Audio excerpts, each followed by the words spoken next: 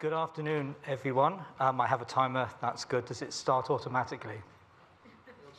Oh, that's excellent. Look, we've been really fortunate over the last 2 days to have a series of fantastic talks, so I thought I'd do something completely different. And that's a sort of warning for you. And a bit like Todd, I was reflecting on 30 years ago, yes? And so I looked back over my lab book, and 30 years ago to the day, I was developing a synthetic respiratory tract lining fluid, which became the basis for our developing of the oxidative potential assay. And I'm still, to this day, not certain whether that was the best decision I ever made or the worst decision I ever made. But we're going to go on, we're going to talk about it a bit. Now, clearly, I've come forward with a bag, and there's a fundamental law in any public talk, which is beware the man who walks onto the stage with a bag. It's always a man. It's always a man of a certain age. And a lot of my talk is going to be about time, yes, and how things move in a circle, because I have become the man with the carrier bag walking onto the stage. Now, there are a few things I've got in here, and they're really, really, really very important. So let's begin. I've got that there, and I've got this on this side. And this is to remind me that in my talks, I'm always really incredibly negative. And somebody said that I shouldn't be negative the whole time. I should try to have a balance of saying positive things. So I've already said we've had a fantastic time, so I'm going to take that as a win, okay? Don't expect that to change very much over the next 20 minutes. Now, let's reflect on being 30 years. The one thing I'd say is that those 30 years have flown past, haven't they? But my journey started a year before that. Now, I'm going to show an image next, and I think under convention now, I have to say there should be a trigger warning, okay? Just mentally prepare yourself for what you're about to see. I've had to prepare myself. Yeah, I know. I mean, in a bizarre way, the talk after this is going to talk about biological aging. And here we have a fantastic illustration of just what the wear and tear of 30 years can produce. But, yeah, well, somebody, my group looked at this, and they said, how was Frank younger than you? But you've got to bear in mind, and I looked at this, and I was thinking, well, you know, it's quite male, isn't it? But it was the era of the boy band. But not all the boy bands made it clearly quite to the same extent. So look, here we are, we're in 1992. And I wanted to reflect back on 1992 because some of you weren't even born. It's horrific to even consider this. So let me tell you about 1992, okay? It's really important. There'd just been a major royal celebration in London. The Queen had had her Ruby Jubilee, yes, but it was also the Queen's Annus Horribilis. It was a terrible year, yeah? Lots of bad stuff had happened, divorces were going on. Princess Diana had published a tell-all book exposing the secrets of the royal family. Imagine that, okay? A war had broken out in mainland Europe. The Bosnian War began in 1992. It was never meant to have happened. We were never going to have war in Europe ever again. And also, we had a deeply unpopular government who had just had a tremendously unsuccessful budget, which had resulted in a massive devaluation of the pound, and had taken the United Kingdom economy, which had been stagnating for about 8 years, into full recession. The party was mired in scandal and arguments, and there was this big argument about Europe. Yes? And so what I wanted to say is that's 1992, okay?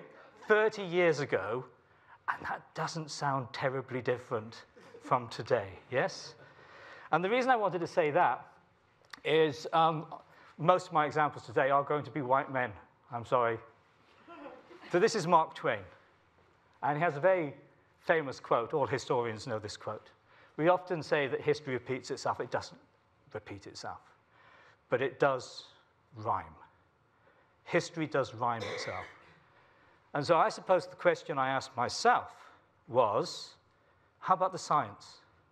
How about the science of air pollution? Where was the science of air pollution in 1992? So at the back this afternoon, I did PubMed search, and I pulled out a whole list of papers telling us what we were studying and what we knew back in 1992.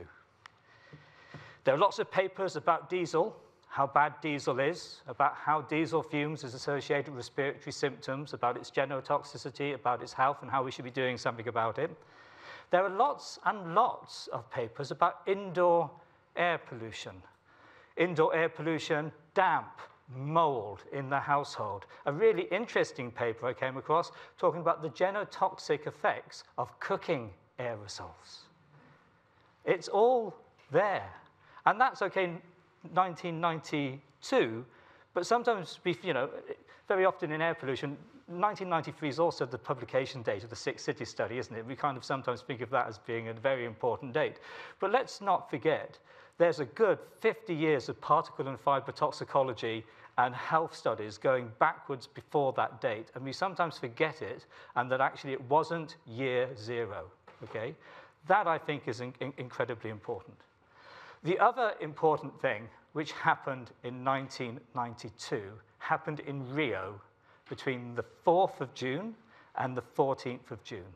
It was the first Earth Summit. It was the summit where the Convention of Climate Change was first drafted, which then went on to go to Kyoto and then on to the Paris Accord. It was the period when the biodiversity argument was first raised. And if you go through the things which are under discussion in 1992, they included the design of better cities, better transport solutions, reducing the dependence on fossil fuel because of the health impacts on our health. It talked about the need for systemic evaluation of chemicals entering our environment, including emerging chemicals of concern. That was 30 years ago.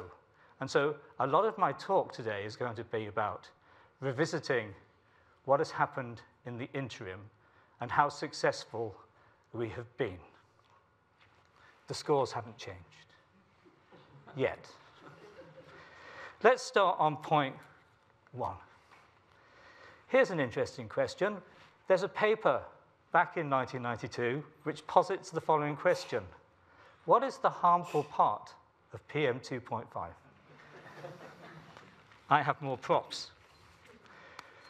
This is half a kilogram. I'm going to put it over here. I think this works. Half a kilogram. Let's just say this is salt. I'm going to have to make so much bread after this. That's salt. That's half a kilogram. This is anthrax.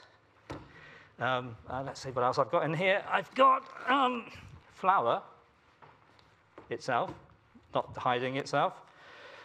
I've got ethanol, and I've got hexadentate chromium.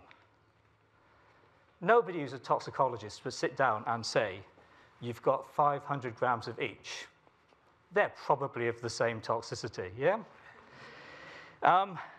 If this was anthrax, 10 to 20,000 spores inhaled is enough to kill an individual. 500 grams, most of London's population. Flour, well, that's fairly harmless, isn't it? Unless I suppose you're gluten intolerant. But, of course, there are occupational diseases. Yes, you could have bakers, hypersensitivity, pneumonitis. That's a devastating occupational disease. We have salt. Has a toxicity at the right dose, but also over long-term, high levels associated with hypersensitivity. Ethanol, I didn't go to the party last night or the drinks last night, but I'm sure some of you have slightly inflamed brains as a consequence of that. And chromium-6, cancer-causing agent. Lung cancer, sinus cancer, a whole host of cancers. So they're all different. And you would think, I'm a mad person to suggest they should be the same. And they all produce toxic effects through very different underlying mechanisms. OK, so that's straightforward. You would think that's the tritest, most ridiculous example anybody could ever make. So let's just modify this. Let's make that the semi-organic aerosol. Let's make this semi-inorganic aerosol. And we put some copper on this one. That's copper. Make this elemental carbon. Make this microplastics. And we treat them the same. And we treat them the same because we say there is insufficient evidence in order for us to say that one is any more harmful than the other. Not going to criticize that. But if you're a toxicologist, that's like saying the Earth isn't round, isn't a sphere. That's flat Earthism. They clearly are different. They were different 30 years ago. The fact that we still don't know which is the most toxic component is something which I think, as a toxicologist, should bring shame to our discipline. And does it matter? Does it really matter? I think it matters massively. It matters in terms of policy development, and it also matters massively in terms of public communication of the impacts of the toxicology of air pollution, especially as our air pollution limit values get lower and lower and lower, closer to what we might regard as being a tropospheric background. Because if I wanted to reduce PM 2.5 to the maximum extent, I would go after some of this inorganic aerosol because there's a big chunk of PM 2.5. I might then not go after primary diesel emissions because it's actually a small percentage of the mass. And so you end up potentially making decisions to hit a target, which is set with very good reasons, but you might be looking at the wrong thing, not the most harmful component. And it also causes this communication issue. And we've seen this with the debate about the ultra-low emission zone, yes? And the confusion which is caused when you talk to the public about nitrogen dioxide and PM 2.5. Because we are reducing NO2. We're really not having a massive impact on PM 2.5, and we wouldn't expect to, because the diesel contribution to the mass is quite small, but the public know that the health statistics which are being used are derived on the long-term effects predominantly of PM 2.5. And so this causes confusion, and in the confusion, there are actors who will try to use that against us. And I think we have to be much more nuanced, but it's a big, big problem. The other thing which I wanted to point out, and again, it built on yesterday. Yesterday we were talking about models, and we were talking about personal modeling. And I thought one of the things which never gets mentioned in European meetings, always gets mentioned in American meetings, is dosyometry. Yeah?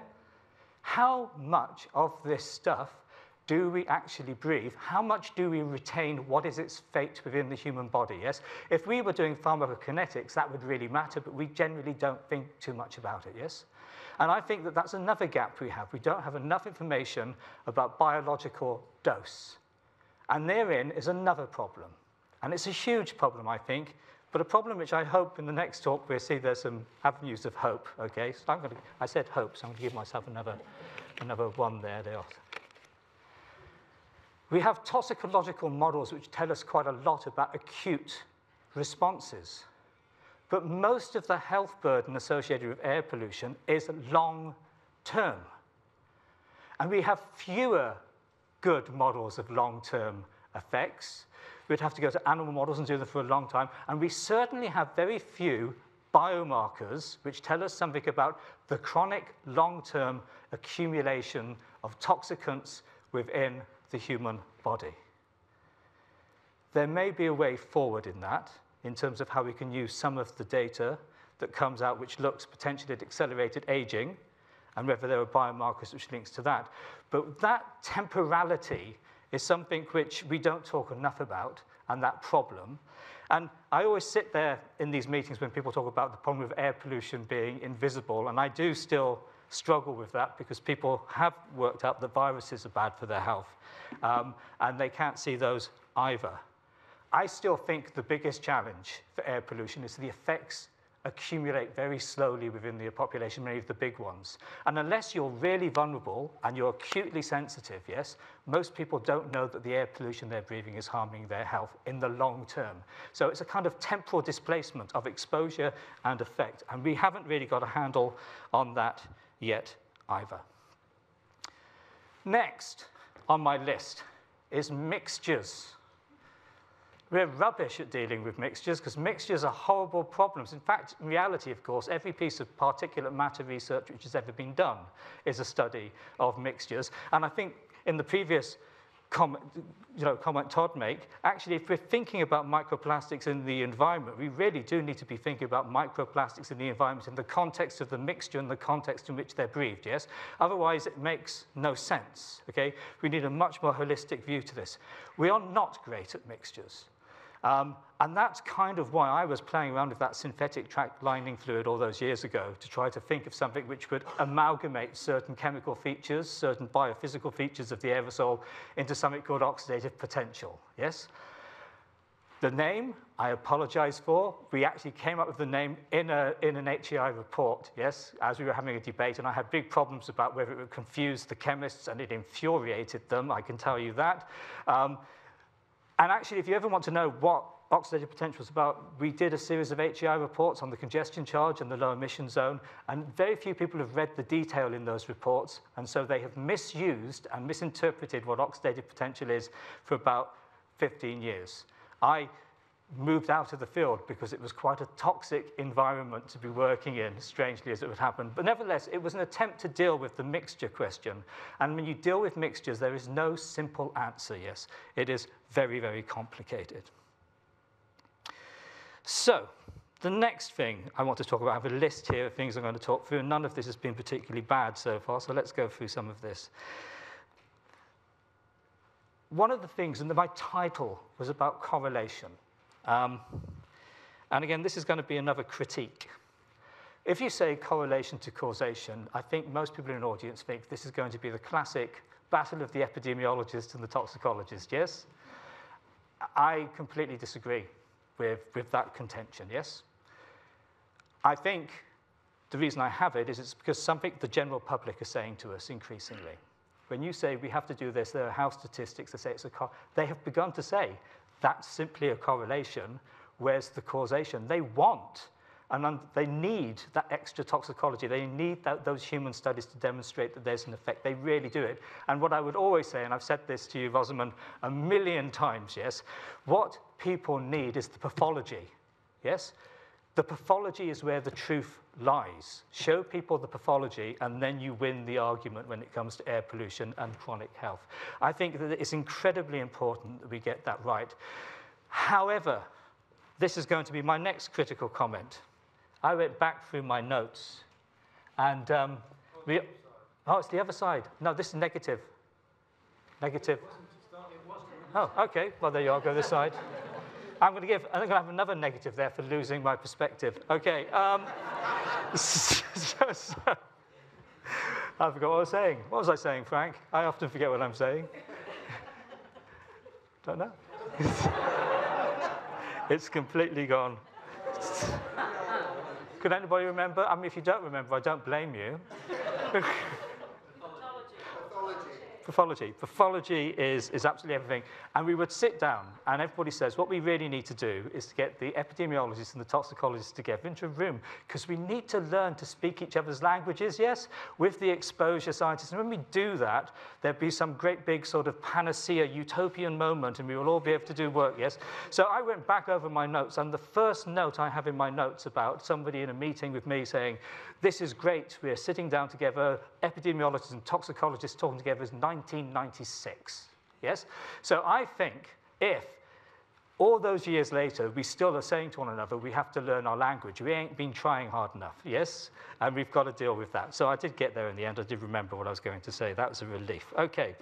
Now, the other reason I think that toxicology is important is because of this. Again, look, I just put people in here. You have Paul Simon. I thought I'd have a Paul Simon quote. It's not just the general public who cherry pick information, yes, who only hear what they want to hear and disregard the rest. Sometimes we as scientists are guilty of doing that ourselves, and we have to actually be honest about the fact that we can sometimes be a little bit selective in our use of the data.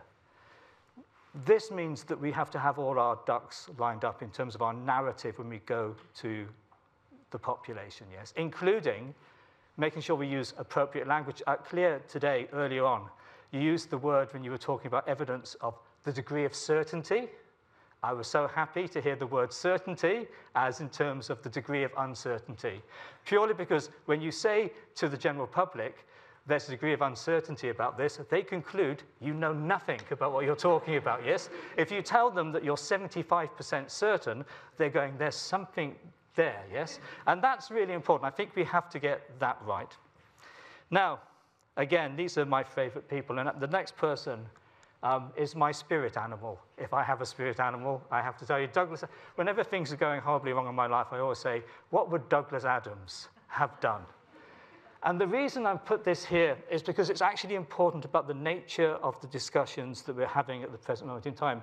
Douglas Adams was not always a fan of science, yes? He spent a considerable proportion of his career ridiculing us, yes? Very well and very accurately. But he had an epiphany moment later in his life and actually became very involved in environmentalism and ecology.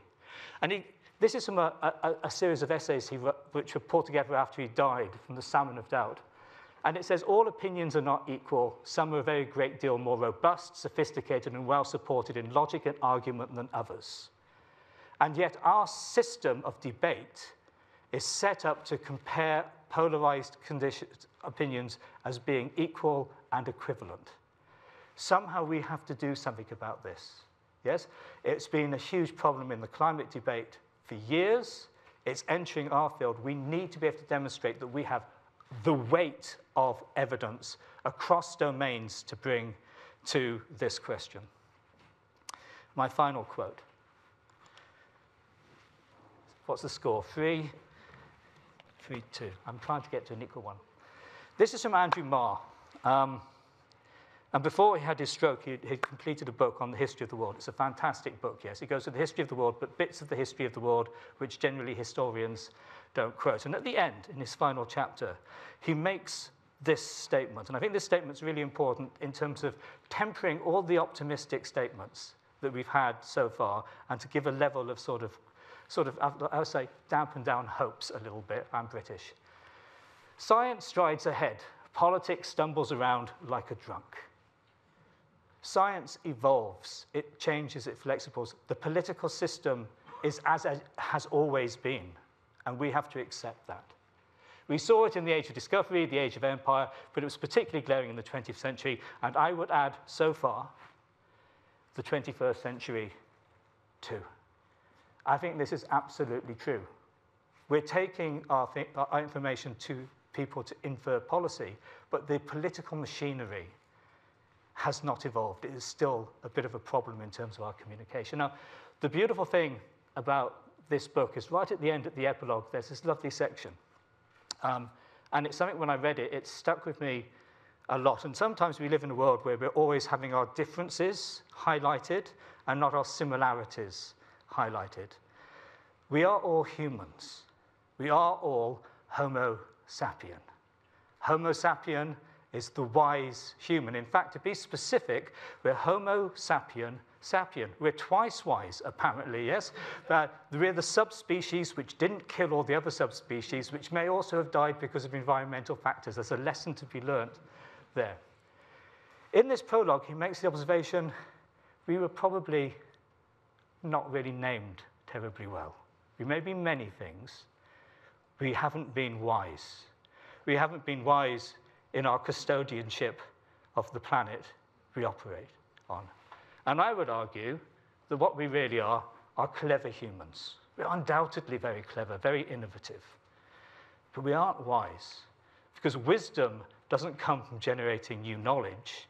Wisdom comes from the application of knowledge for the public good. And so I'll leave you with that.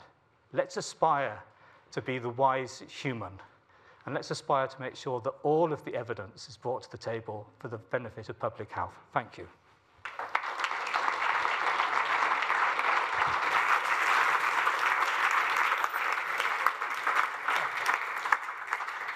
I'm going to make that 3-3, if that's okay, which is an exciting draw. Thank you, Ian, for a really enlightening and important talk, actually. We've got some questions, or a few back there. An excellent talk. It was really fun it's important to step aside and not just focus on what the data says today. Having sponsored a massive effort in epidemiology and toxicology integrated together to try and figure out which particle component was most toxic, and having failed at HI, one of the things we found was that the basic tools we had, no matter how sophisticated they were just too limited to really be able to side-by-side compare.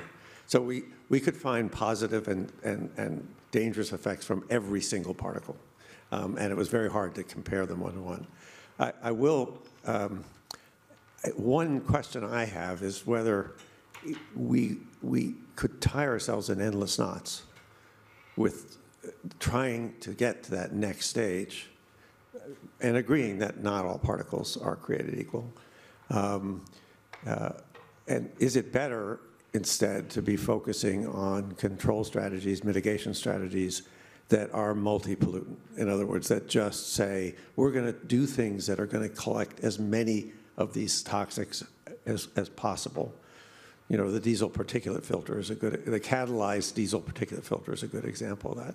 Doesn't solve the problem, but it just says, all right, we agree, we've got to get rid of a range of these things, not just one. That's my question. So when we have these talks, they always put the aerosol science up, and it's really complicated. And we always are quite conservative about putting up the underlying biology, because it's much more complicated than the aerosol science, yes? And so there is a chance, well, there's a likelihood in the fundamental truth that you create effectively an uncuttable Gordian knot of complexity, yes, in which you can never get a simple answer. And if that's the case, then the logical thing to do is to say source. Let's find the sources of interest, because if we capture the source, we capture the aerosol and its heterogeneity. My cautionary note would be, if your source, which is very health relevant, is only 2% of the mass of PM2.5, do you invest your money in that? Or do you go for agriculture, because it's a larger factor of PM2.5? And for me, therefore, the toxicology needs to be a little bit more refined in its thinking about trying to actually predict what could be the unwanted consequences of making a very subtle policy misstep, which has a large ramification for public health. Tim? Thank you, Ian. Eloquent as ever. I think we have to be really clear with one thing, though, and that is that understanding a causation pathway is never an excuse for inaction. Because if we were doing that, we'd still be taking thalidomide or giving thalidomide to pregnant mothers, for example. So there's never a case for of waiting for the causation pathway to take action. You know, you can take action based on the evidence from the epidemiology, and that's perfectly fair to do. But there's quite a discussion within the regulatory field at the moment, particularly in the application of new approach methodologies about protection versus prediction. And essentially what we're involved with in the environmental sciences protection. And epidemiology can do that. Understanding the causation pathway helps, because it helps to inform policy, helps to inform those things which you need to target better. If we want to do prediction, then it's necessary, and particularly if you want to put new approach methodologies in there, then you've got to understand the causation pathway. So it's a different argument. So both are important, but I think at the end of the day, we need to be really clear that it's not always necessary to understand fully the causation pathway in order to take action. I completely agree, but I would also say in some circumstances, we don't have to wait for the epidemiology. I mean, this is okay, so it's kind of... as well, which does depend on Next to Frank. Yeah, exactly. It's the last question. Yes, thank you for a great talk. Some of the last quotes really resonated in how I feel sometimes in translating evidence to policy. So just ask you for your comments. Would you be more on the red or the blue in advising us how to move forward? We've never had more knowledge. The political system is not changed. And also a question about opinions or well-argued opinions, but there's also opinions that are false facts that are fueled not by arguments, but by lobby and profit, and they seem to be winning against the well-argued opinions and knowledge. Yeah. So some reflections, how do we move forward with translating? So in terms of translating messages, the reason I did this is I am notoriously dour and have never said anything in my entire life which could ever be mistaken for hope.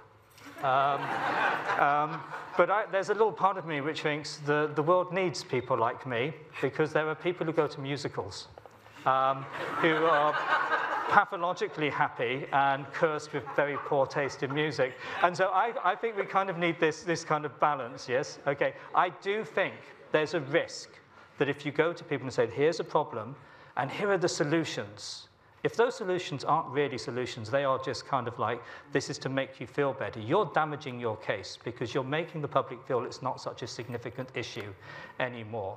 So I don't mind if people say, but this is terrifying. I would say, yes, it is terrifying, and you should realize it's terrifying because it was terrifying in 1992 when they told you about it in Rio, and 30 years later, nothing has happened. Look at the atmospheric CO2 graph, okay, from 1980 to 1992. You can find it online. Each of the COP summits is marked on that graph. There is no change in the trajectory of that graph with all of the conversations, all of the talking about it, because I think people were too cautious in telling people they shouldn't, it will be solved, technology will come around and rescue us. So I'm on the side of telling people how it is, not necessarily sugarcoating it. Okay, on that note, I think we should stop. Thank you very much. That's negative.